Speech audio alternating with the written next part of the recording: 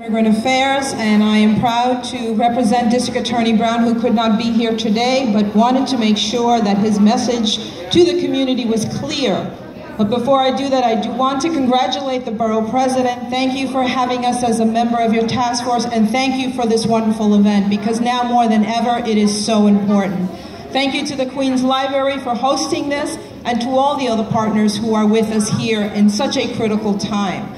The District Attorney's Office represents this community, and District Attorney Richard Brown wants the community to know that his commitment to the immigrant community is unwavering.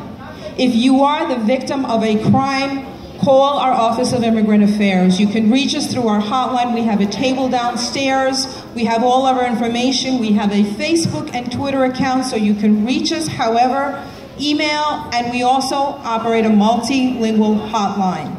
So let me just repeat the District Attorney's message.